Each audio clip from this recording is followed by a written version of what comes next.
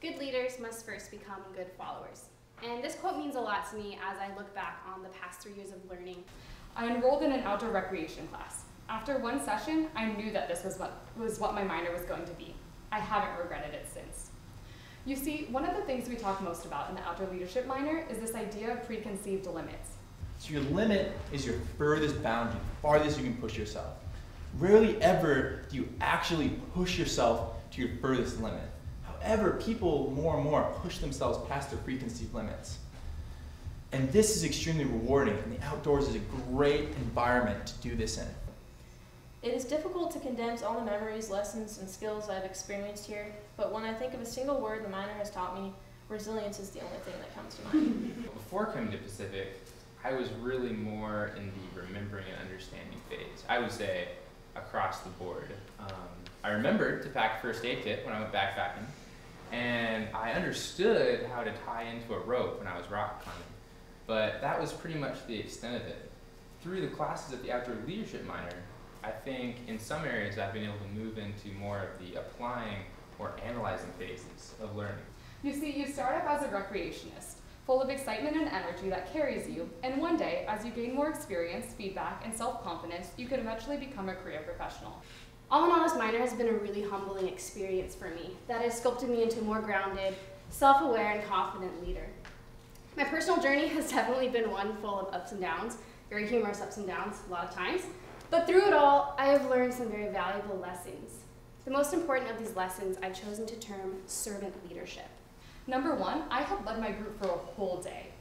During that day, they relied on me for navigation in an area I had never been to before. And you know what? I felt pretty confident. I could take bearings, I could adjust for declination, I could triangulate my position.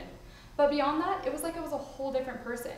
Here I was not only knowing how to use a lighter, but dehydrating my own food and teaching others about stove repair.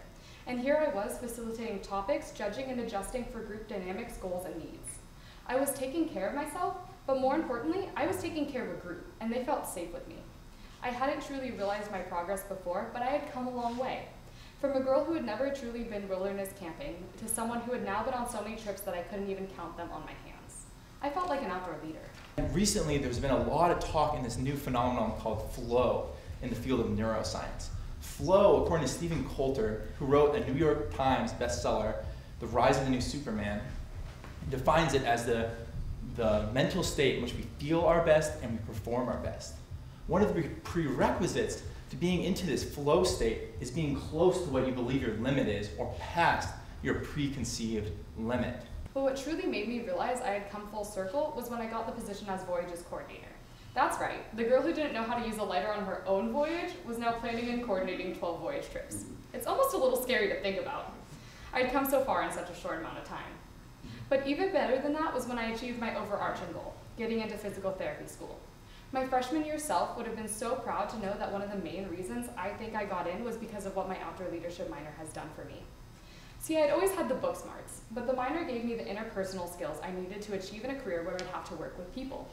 For instance, one of the questions they asked me during my interview was, when was the last time you taught something? My answer, yesterday. In the minor, I teach things almost every day, and while I'm still learning, I teach them with confidence because the minor has shown me that I have the skills to be successful and that I have grown.